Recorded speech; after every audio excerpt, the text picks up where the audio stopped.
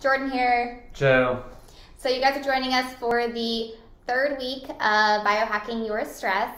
This is also our third attempt at trying to get this video done. The first time I got held up in a meeting. Yesterday we had technical difficulties. So we're giving this a third attempt. Sometimes that's what it takes. It does. All right. So this week we're talking about how stress can impact chronic inflammation. And inflammation is a huge deal for a lot of people because it's the kind of that subtle, sneaky thing in a lot of diseases and conditions people have, whether it's IBS or cardiovascular disease or rheumatoid arthritis, and sometimes even depression and anxiety can have an element of chronic inflammation. And what we know is that if your body is chronically inflamed, you can't have a healthy nervous system. If you're chronically inflamed, you can't have healthy muscle tissue. If you're chronically inflamed, you can't have a healthy brain, but you also can't simply just supplement your way out of an unhealthy lifestyle. There are things that you can do proactively and constructively to decrease inflammation, but you still also have to be mindful of some of the choices you're making on a daily basis. I like to put it as you have the constructive level of decision and you've got the destructive level. Where's the camera? There it is. And so every choice you make is going to add either constructive survival value to your life or it'll add destructive survival value to your life. And so when you put it like that, you're really kind of making this tug of war with decisions you're making. Well, it's like balance, right? It's like balance. If you were to add up all the decisions you make in a day and whether those decisions are a net positive for your health or a net negative for your health, and in all aspects of your health, you need to look at that. Yep. And just so you guys know, stress in and of itself is pro-inflammatory. That means that it's going to heighten the inflammation response in your body. And when you have a heightened inflammatory response, you can't regulate cortisol, which is your stress hormone, very well. You can't regulate blood sugar very well, which is glucose. And so it'll throw your systems out of balance. Yeah, so it's really important to understand that if you are under chronic stress, that you are going to be somewhat inflamed. And inflammation can lead to disease, right? It's pretty much common in all diseases. It's especially common in a lot of the more common prevalent ones and the ones that are actually really hard to treat or resolve.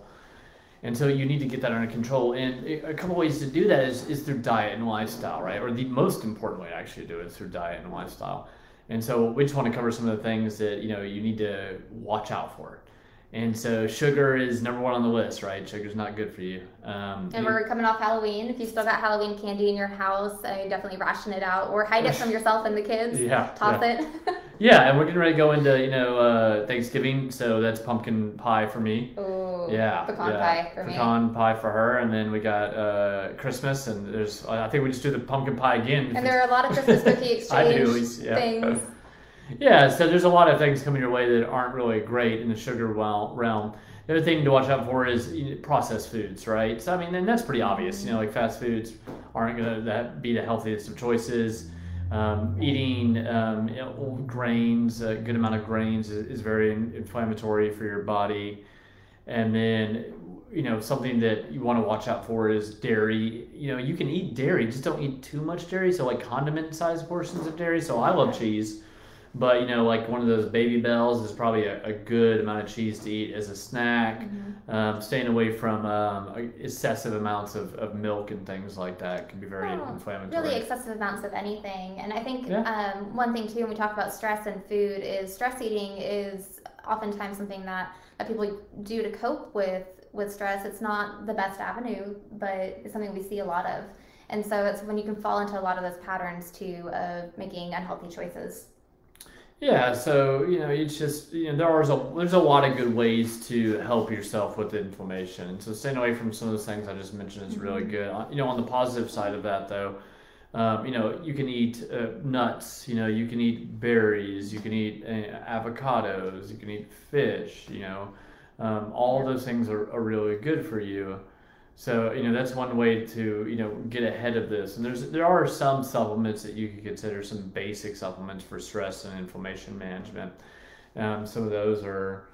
Like omega-3 fatty acids are usually extremely good. They help to balance out the omega-6 and omega-3 ratio. So your omega-6 is going to be that inflammatory fat. A lot of times you see it from foods fried in corn oil or Soybean oil. I mean, yeah, any of the oils that are Right. pretty much any fried food is not going to be great. So the omega-3, and you can get that from salmon. You can get it from tuna as well. And then magnesium is also really great because the magnesium has a very calming effect on the body and on the muscles.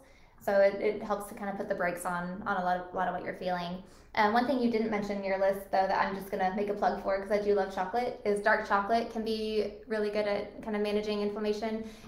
Look for 70 to 80% cocoa, though. If you go below that ratio, it's not going to have as much of an impact on helping to regulate cortisol. Yeah, that makes sense. It's kind of a little more sugar and a little more milk too, right? Yes, so it's more inflammatory. Exactly. Yeah, it would be.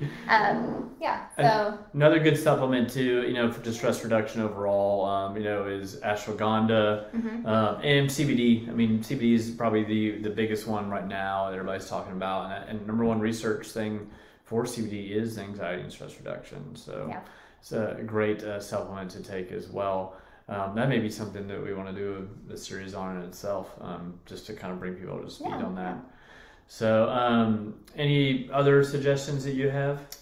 I think that covers the basics. Just remember to chocolate, I guess. Yes, Sonia, yes. Yeah. Remember, 70% cocoa. Yeah, CBD chocolate, Sonia. CBD chocolate. All right, guys. So whatever it is you guys do to pour into yourselves and make yourselves just feel the best you possibly can. Remember, you deserve it and your family deserves it. So just make sure you're taking good care of yourself. Yeah, take care of yourself, especially during these holidays. They're going to be interesting. All right, so we'll see you guys next week and have a good weekend. Bye, y'all.